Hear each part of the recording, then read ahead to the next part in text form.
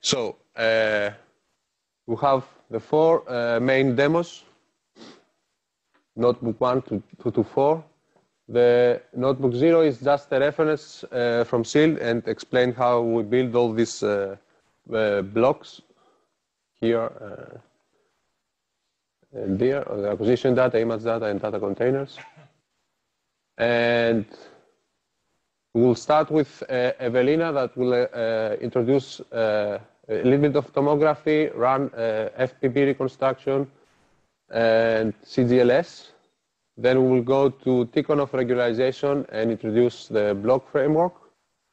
Then we'll run real data from the Diamond Light Source, and then go to the PDHD and run total variation reconstruction. In the afternoon session, we will do, again, total variation reconstruction for multispectral data by line work. So, Evelina, you want to start? Any questions?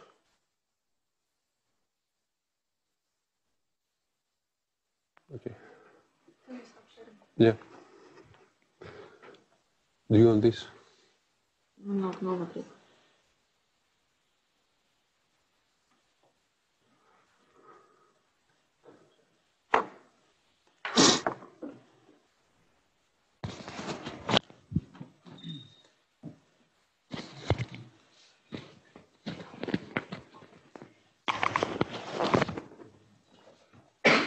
Good morning, everyone. Can you hear me fine?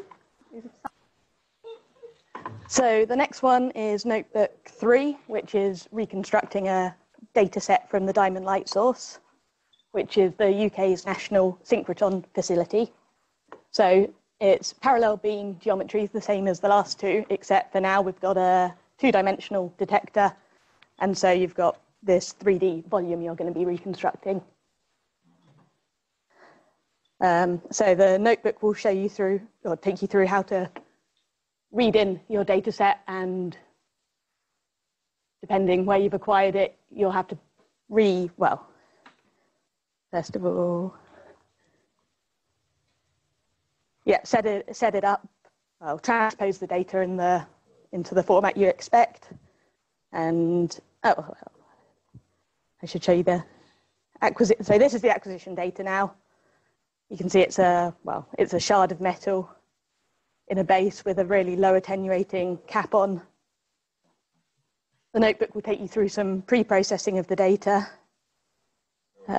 cropping the projections and centering it on the detector before building up, setting up the 3D geometry for the reconstruction, and again using Tikhonov and FBP to now reconstruct a 3D data set. And so, yeah, hopefully by the end, you'll be confident reading in your own data sets, pre-processing, and using the same reconstruction algorithms we've already seen, but for real data.